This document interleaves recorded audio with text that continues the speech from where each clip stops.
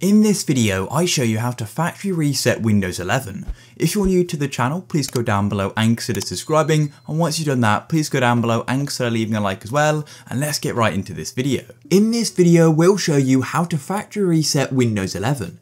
If you're new to the channel, please go down below and consider subscribing, and once you've done that, please go down below and consider leaving a like as well. We really do appreciate it, and let's get right into this video.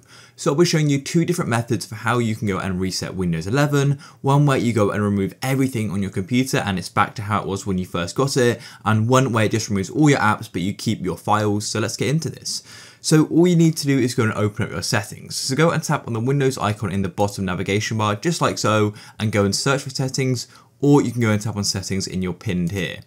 Then it's going to go and open up your file screen, and here we are. And the next thing you need to do is go and select System from the side navigation bar, and then scroll down until you can go and see the option for recovery. It's going to go and say Reset Advanced Startup, go back. So go and tap on it just like so. And then on the recovery page, there's going to be a list for recovery options, and we've got Reset This PC. And as you can see, it says choose to keep or remove your personal files and then restore Windows. So let's go and tap on Reset PC. And then we have these two options here. And as I mentioned in the intro to this video, if you can go and keep your files, so you're going to go and remove the app settings, but keeps all your personal files, or you can go and remove everything, and this is going to remove all of your personal files, apps and settings, and then go and reinstall Windows. So you can go and choose one of these, for example, remove everything, and then it's going to go and get things ready. As you can see, it says this won't take long, and then you've got two options to how you want to go and reinstall Windows.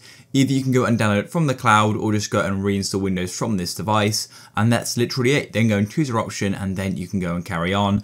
And then after it's finished, you're going to go and have a complete install of Windows. If you found this video useful, please go down below and consider subscribing to the channel. Peace.